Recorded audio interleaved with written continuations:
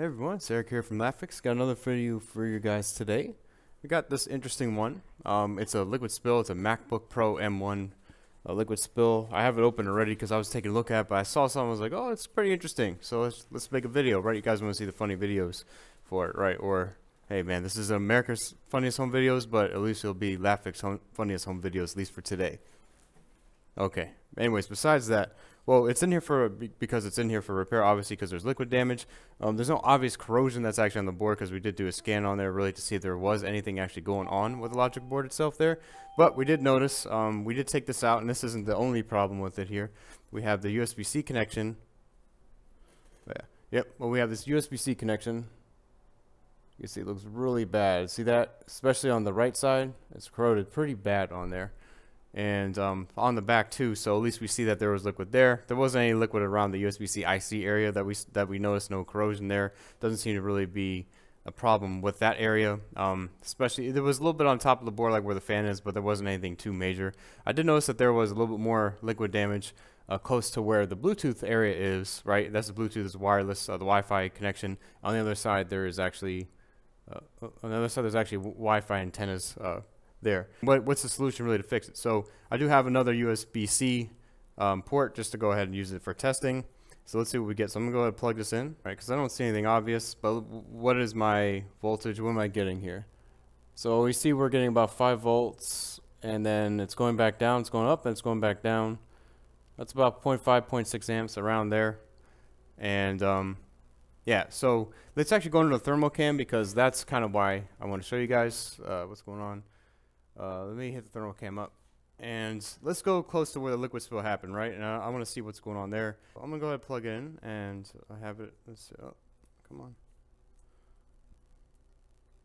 Okay, so let's put it under the thermal cam and we see close to where the Wi-Fi area is, right?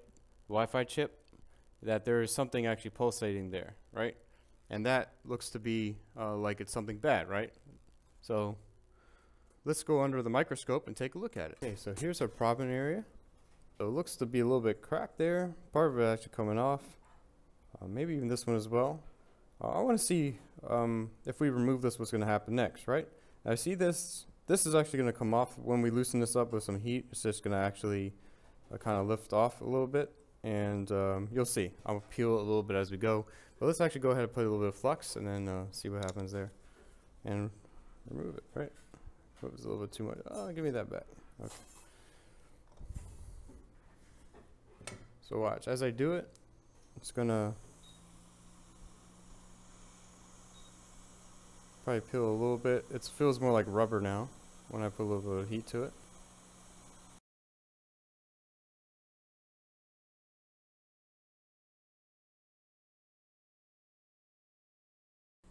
So this is it removed. It's supposed to be stuck. See that? How nasty that is. Let's go look at the symptoms now without it. Okay, so I got that in. Let's go check the voltage now on it, see if it changes. There was like 5 volts before, it kept going up and down. Hopefully we can get our 20. Let's see. So 5 volts going up. Oh, there's 20 volts. All right, 0.06, 0.05. For these is the M1 model. When you press the power button, it should go up in ampage for that. Otherwise, it kind of stays at like a simple 20. We want to make sure that we actually put back that component because it's going to have something to do with, right, the Bluetooth or Wi-Fi, most likely because of how close it is. So, oh man, the camera's down here. Oh, that's okay. But you guys probably want to see the board anyway, right? But let's go ahead and actually just replace the component there, and I think that should be good.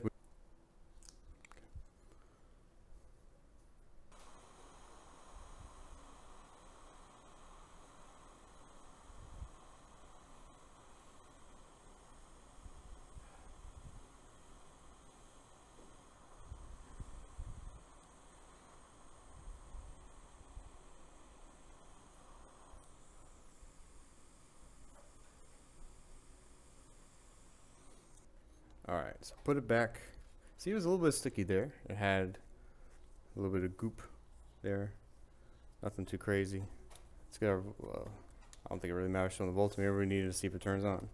I wonder if it's going to turn on because the battery's already plugged in. But let's see. I think it should go turn on. Alright. And there's an Apple logo. And looks good. Power looks good. So that was the short there. Okay, so as you can see, the Wi-Fi is actually working, which is good. That's connected. Go to, I guess, oh, look, we have a mill in repair. Imagine that. Yep. So that's working.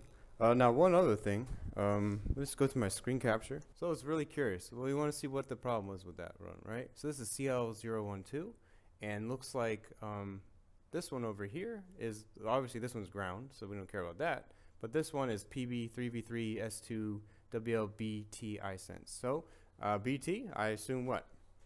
What's that? Looks like it's probably Bluetooth, right? Probably something with the Bluetooth connection, which makes sense because if you connect it right here, there's probably something going on with it right around here. WLAN, WLAN, right? So some 3v3. So we do have internet connectivity, and let's go ahead and check actually the Bluetooth connection. That'd be interesting too. Okay, so I have this Bluetooth on right here, and obviously I don't want to show anything. I want to make sure it connects to the box right here because this is a Bluetooth audio. Let's go ahead and see if that's going to go out of work. You hear that? It's coming from this. All right, so Bluetooth looks good, Wi-Fi looks good. Anyways, guys, I hope you guys enjoyed watching this video on fixing MacBook Pro M1. Obviously with liquid spill, we were able to do the fix for it. Everything looks to be good. Bluetooth, Wi-Fi, power, everything looks great. It's good here. So hope you guys enjoyed watching. If you did, please leave a like below. This helps a lot. We do lots of liquid spill repairs, data recoveries, lots of cool things on this channel. You should definitely go ahead and check that out. We'll see you guys in the next video. Thanks a lot for watching. Take care. Bye.